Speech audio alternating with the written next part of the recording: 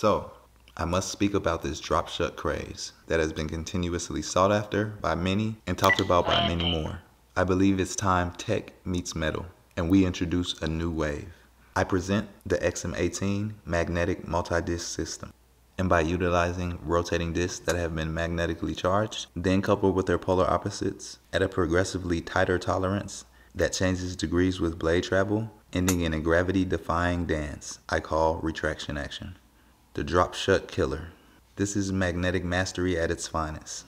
With just a mere influx in the fine-tuned magnetic disc, travel begins. That's not even detected. And at first I was like, this isn't even working. Then I would look away or researching something online, turn back around and be like, what the hell? And all this I couldn't figure out until I put it into GD mode, the mode that allows the disc to sample at 32 Hz and react in real time in its surroundings despite gravity deviations, hence GD. Tilt of handle, pivot, or blade, allowing me to roll completely around the pivot with the handle, blade suspended at its correct position and clearing the detent without effort. Pretty much like closing a fridge door. No halts, hiccups, or skips. You just tap your fridge door or possibly let it go and walk away, knowing it will eventually close. And I feel like all knives should be able to do this.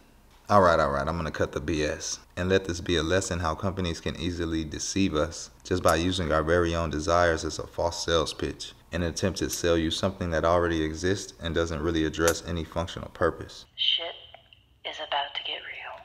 Other than false sense of want. And this is a regular XM18 3-inch Sponto with studs. I did perform my special tune on it. By this I mean my own mix of knife oils and pairing the detent's tune to that perfect spot against the tension from the pivot screws in tandem with the blade's weight. And it's not an easy task, but I love pulling it off perfectly, as in this example.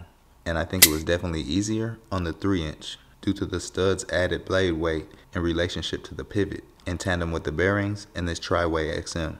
And this is the result. And I think it's actually the same action someone showed Rick Hinderer and then he said, hot damn, you got me. Throw that nylon and brass in the bag and call it a day. Call it a Tri-Way. For a 3-inch, any 3-inch or sub for me, this is damn impressive. And until now, to be honest, was unsure of the Hinderer, not in being a workhorse or its durability, but it being dialed in action, or a lack of any. So this definitely gave me my definitive answer. Tell me your thoughts on the Tri-Way pivot system and the action on the 3-inch blade.